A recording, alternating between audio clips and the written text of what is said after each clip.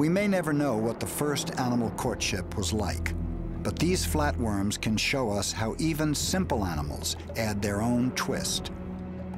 For them, sex is more like war than love. It's known as penis fencing, and the worms are the swordsmen. From the midsection of each flatworm, double daggers protrude. Each dagger is actually a penis.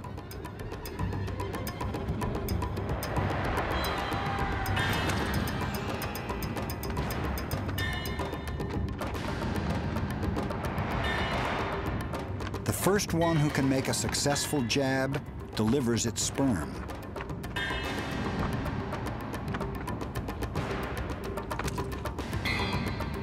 A bout of this violent sex can last up to an hour and leave gaping holes in the body of the loser. Sperm can be injected anywhere on the skin where it's then absorbed. The losing flatworm must then bear the burden of motherhood, committing valuable resources to having offspring.